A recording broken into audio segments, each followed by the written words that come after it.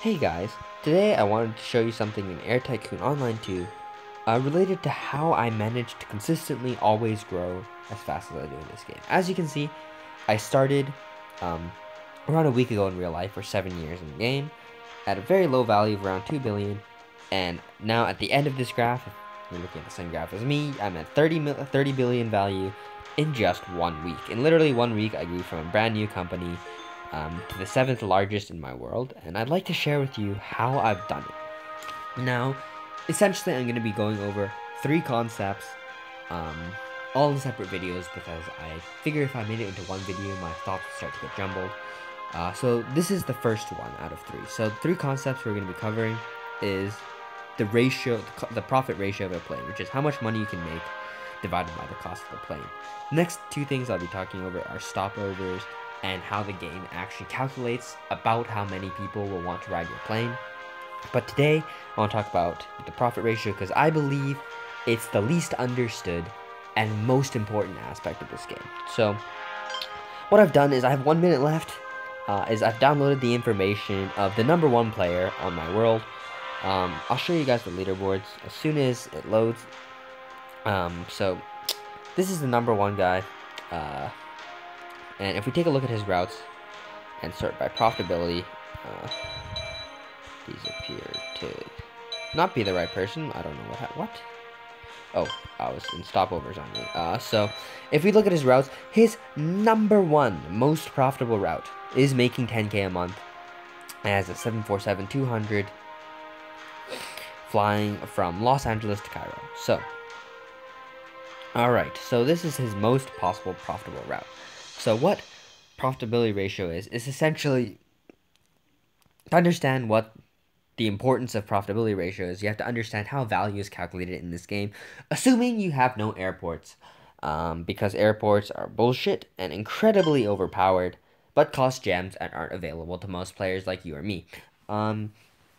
So, what is the value of your company? It is basically, just simply put, the amount of cash you have now added to the amount your airplanes are worth. Now, ideally, you'd want all your money to be in airplanes because airplanes make more money than they cost in general. And as they make more money than they cost in their lifetime, they will result in a net value increase. Pretty self-explanatory. Your airplane makes more than how much you bought it for in its life, your value will have had an increase. So, certain airplanes have a much easier time making much more than their value, and this is where the money made in life divided by cost of airplane ratio, or I'm going to call it cost ratio for the rest of this video, comes into play. So, for example, using that 747 I talked about earlier, I wrote this down on a sheet of paper and I'll take it with me. Here it is. Alright, is that 747 was making 10K a month. If we multiply that by the number of turns, it will be in operation, which is 240, because that's the lifespan of the airplanes. And you always do want to use your airplanes to the very last day.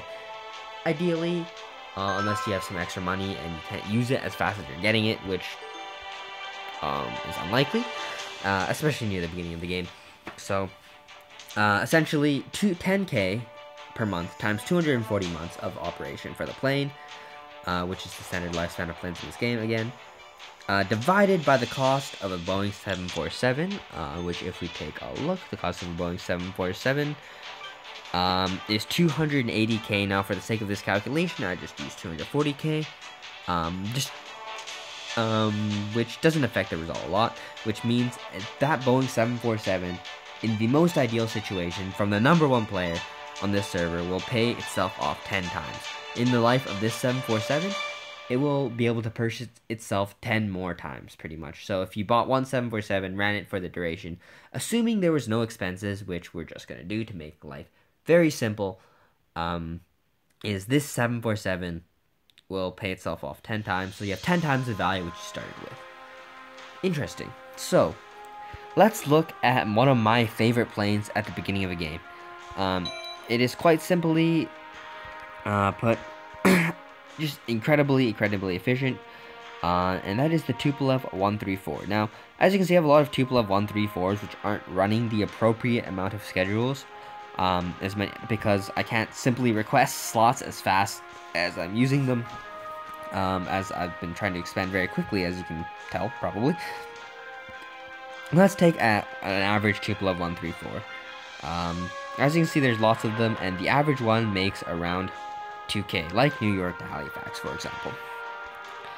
It makes 2K, which doesn't seem like a lot. It doesn't seem nearly as impressive as the Boeing 747 I showed you guys earlier.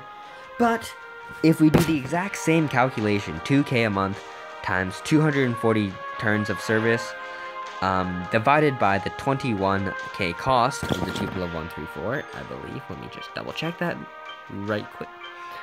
Yes, the Tupolev 134 is 21K, would result in a 22.85 profit ratio, which means this dinky little Tupolev 134 running on basically any garbage ass route makes 22.5 times its value back. So if you only ran one Tupolev 134 for the entire duration of its life, and that was the only plane you had, you'd end up with 22.85 times the value you started with.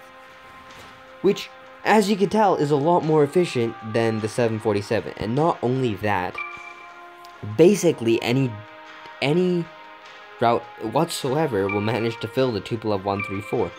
Chicago to Kansas City fills the Tupolev 134, and it's another one where I don't have the right amount of slots, so it's not making as much money as it could. But even so, I guarantee you that plane is still making more than the Boeing 747. Now, later in the game, this becomes less important because you end up with an amount of money which is too great for you to spend. Essentially, like, for example, later on, what I'm making, maybe, I haven't showed you guys my financial report yet, but I will in a second. Right now I'm making 810K a turn. Later on, say I'm making 2 billion or 2 million K a turn. There's basically no way I'll be able to spend my money as fast as I'm getting it. Like, I'll wake up in the morning, 5 turns have passed, for example, and I have 10 million. Like, it'll take me all day to request planes to slowly spend up all that money. And that's the point where bigger planes do become more efficient, because they allow you to actually spend all your money to do more work for you. But at the beginning of the game, that's definitely not the case. And at the beginning of the game, you want every single one of your dollars to multiply as fast as humanly possible. And that is why small planes like the Tupolev 134 are ideal when you start the game. First of all, as I showed you earlier, with the 10 ratio of the Boeing 747 compared to the 22.85 ratio of the 134, the Tupolev 134 is more than twice as efficient in the early game. And not only that, it's easy to find routes for, and there's even a third benefit of using small airplanes such as the Tupolev 134, the Tupolev 124, basically any very small efficient aircraft, like not efficient but small but efficient for its price. And by the way, guys, another thing about the Tupolev 134 is when you buy them, you can always make sure your seats are as close together as possible, so you can have the most seats, and they will still always fill up. Now, why is this even more additionally well? Is because the more planes you have, and Tupolev 134s are cheap, the more planes you are allowed to lease, and leased planes in the early game are once again ridiculously efficient. If we take the same concept for leased planes, for example, I have a lot of leased 747s. These are all leased, and let's use this route as an example. This route, Chengdu to London. I use the ideal situation for the other person's 747, so I'll be fair to my 747s too, and use Chengdu to London. Now, as you can see, I did screw up my classes a bit, and occupation isn't perfect, but my 747-100 makes 8K a turn. This is one half of a stopover, so the other half will say make 7K a turn. I'm not sure, but oops, I don't know what I just did. But this is a leased plane, so let's assume each half is making about this much, so 7.5K each, let's be fair. And this 747 is making 15K a turn. Now, this is obviously, I'm gonna have to do the stopover video to highlight why stopover routes are essentially OP as hell. But my leased 747 is making 15k a turn. If you subtract the lease cost, which is 4k a month, it's making 11k a turn.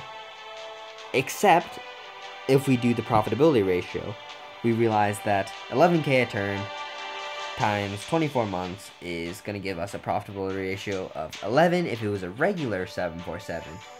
But as this one is leased and only paid 40k down payment for the lease, the profitability ratio goes through the roof. It's basically 6 times higher, and the profitability ratio is 60. A 747-100 leased has a profitability ratio of 60. Now, the only reason why I don't stack all 747-100s leased making shitloads of money is, as you can see, they are decently hard to actually fill up to an ideal state. And once you get to this level, for example, Seattle to Copenhagen, I'm sure actually I do have routes better than these routes, which are not on 747s, but as you can see, it's decently hard to fill a 747, and when you're down to 5k for each half of the stopover, 10k total, what is it, 7. What was I gonna say? Oh yeah, when you subtract the least monthly down payment, you get down to 6k a month. It's no longer as lucrative as I said before, and it gets kind of risky as it is decently hard to continue to find constant 747-100 routes, which are very good. But anyway, that is basically, in a nutshell, profitability ratio and why it's incredibly important. It allows you, pretty much, essentially, in order to achieve this, you just need to use smaller airplanes and lease aircraft as leased aircraft, as long as they are making good money, have the highest potential for profitability ratio. Yeah, so basically that's it. And once again, just to reiterate, smaller planes have higher profitability ratio, usually simply because they're smaller and they're easier to fill up completely with minimized seating. But also, most of the smaller planes are cheap Russian planes, and they are just unbeatable in value because the expenses at the beginning of the game are so low. There's no taxes. Your staff don't cost very much at the beginning of the game. Fuel is cheap at the beginning of the game, and they barely use any fuel at all. And as you can see, for a 72-seat plane, you can't really even get close. Like a 737 is way bigger and does not manage to fill the same number of routes. Is it Fokker? The 65-seat plane costs more than the Tupolev 72-seat plane. And for all these reasons, it tends to be cheap Russian planes, which have the highest profitability ratio, which are the best because they increase value the fastest. Leased planes have the potential to have the highest profitability ratio, but as they have the additional expense of a down payment, if I can show you guys, lease 747-100, for example, very high down payment, very high lease cost. So the monthly cost is only 3k. Well, that's better than I thought, but it's very risky, as it's a lot easier to go into negative profitability ratios or low profit, not negative. You can't have a negative profitability. Actually, you could if the plane was losing money each month, but pretty much it's very easy to have very low profitability ratios with leased aircraft, but it also has the potential to be the highest in the game. So you just have to be careful and make sure if you do lease any aircraft, they are making the most possible money, because it's actually very, very important. So anyways, that's all I have to say, and that's profitability ratio in a nutshell. Hopefully this helps you guys' early game. The importance of profitability ratio falls off later in the late game, because it's simply about trying to spend all your money. So raw profit numbers do become more important compared to just profitability ratio. But for the first 10 years, you really will want to keep that in mind when choosing the kind of aircraft you are buying. And yeah, I hope you guys enjoyed this episode, and I'll see you guys next time.